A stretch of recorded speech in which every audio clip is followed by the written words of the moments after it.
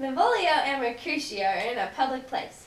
Benvolio tells Mercutio that if they don't leave, they'll probably run into the Capulets and get into a fight. Thou art like one of those fellows that, when he enters the confines of a tavern, claps me his sword upon the table and says, God, send me no need of thee, and by the operation of the second cup draws it on the drawer when indeed there is no need. Am I like such a fellow?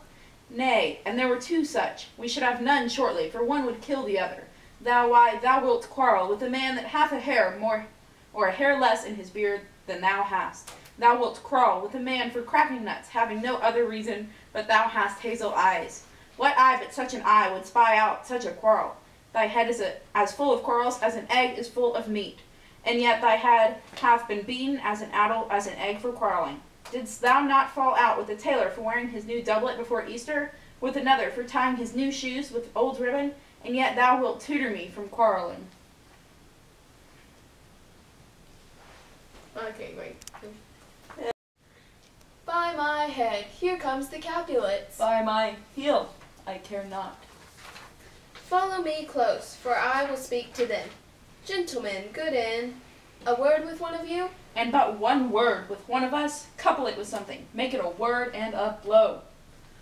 You shall find me apt enough to that, sir, and you will give me an occasion. Could you not take some occasion without giving? Mercutio, thou consort with Romeo? Consort? What dost thou make us minstrels? Consort! We talk here in the public haunt of men. Either withdraw unto some private place, or else depart. Here all eyes gaze upon us. Men's eyes were made to look, and let them gaze. I will not budge for no man's pleasure, I.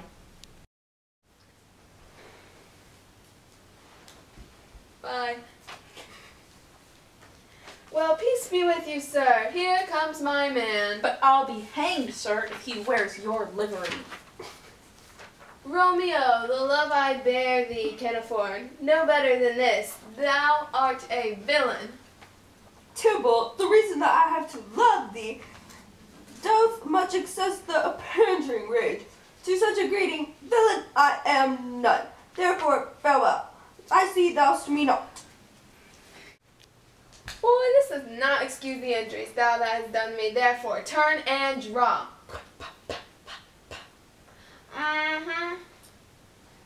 Do I protest I never injure thee, but love thee better than thou canst devise, till thou shalt know the reason of my love. And so, good Capulet, which name I tender as dearly as my own, be satisfied. Oh, calm, dishonorable, vile submission. Alasticata carries it away. Tybalt, you rat catcher, will you walk? What would that have done with me? Good king of cats, nothing but one of your 9 lives, that I mean to make bold withal, and as you shall use me hereafter, dry beat the rest of the 8. Will you pluck your sword out of his pilcher by the ears? Make haste, lest mine be about your ears ere it be out.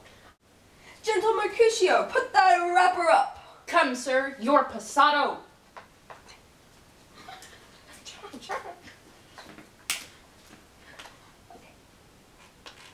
Gentlemen, for shame, forbear this outrage.